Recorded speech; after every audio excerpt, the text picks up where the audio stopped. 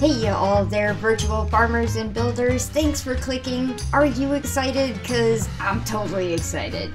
Today's a quick video on a recent invention added to Garden Paws world called the Resource Activated Machine, or RAM for short. This amazing little creation developed by Bitten Toast is basically a 3D printer for making use of excess, easily farmable materials.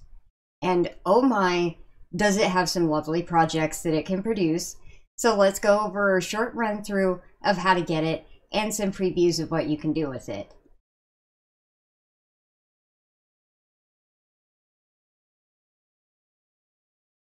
The quest line starts with accepting a magical object.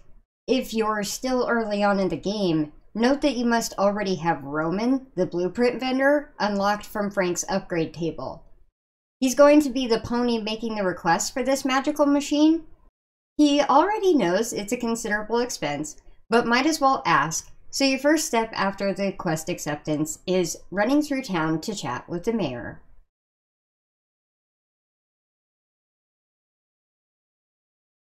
Roman has set your expectations accordingly. The mayor isn't exactly interested in your side project tech innovation, and your startup pitch is rejected.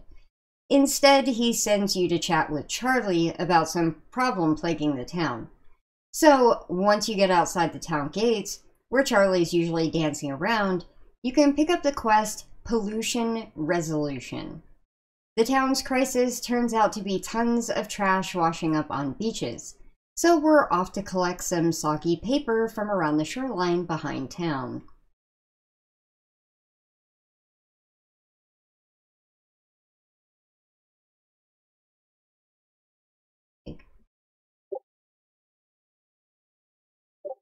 After that, you can turn it in for Shed More Light.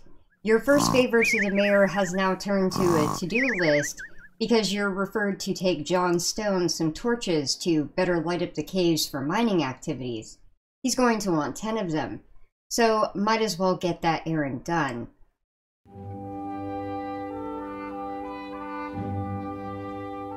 An overnight wait later, go back to John Stone because they figured out that it actually doesn't work too well to have to carry around those torches, so he wants to see what Frank, Malu, and Alberto might have in mind for fixes to the quest Light It Up.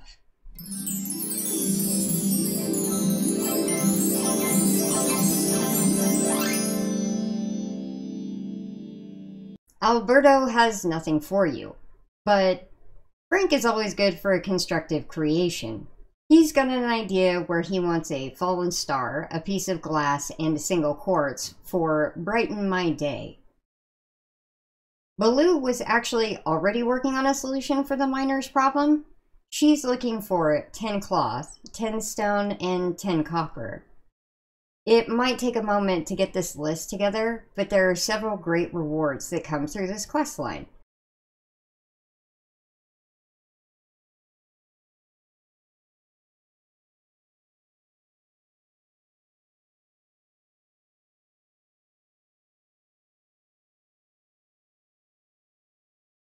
Including the reward from Frank, since his experiment wasn't quite as powerful as he had hoped.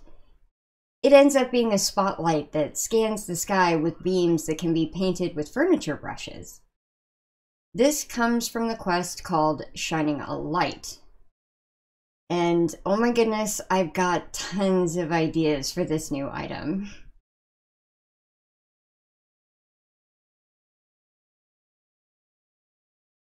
Malu is particularly frustrated with her project and apparently has chucked the copper into the water in Not So Bendy. So we have to mine up 10 more for Beltran to assist with executing the production of the prototype. Conveniently, he's going to deliver that himself, so you only need to revisit with Malu after rolling a day for safety first. She will give you a spare prototype of the miner's hat that she had in mind. Hold on to this and the spotlight for a later quest.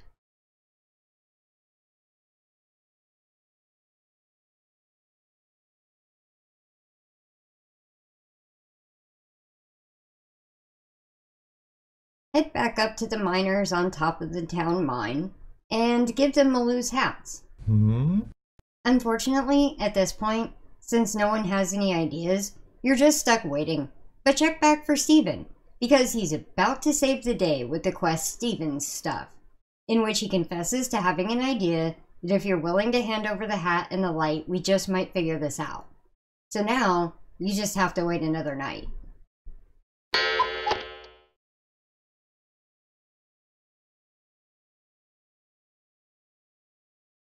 The following day, you'll be able to pick up the quest, "This Hat is Lit" from Steven.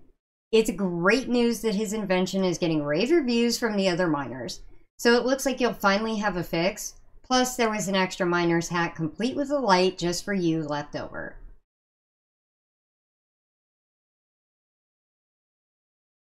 Finally, after all this, you can go chat with the mayor once more, and this time, he's a little more receptive to your startup. He's already negotiated with Roman, so just make your way back to the blueprint vendor kiosk to order your machines.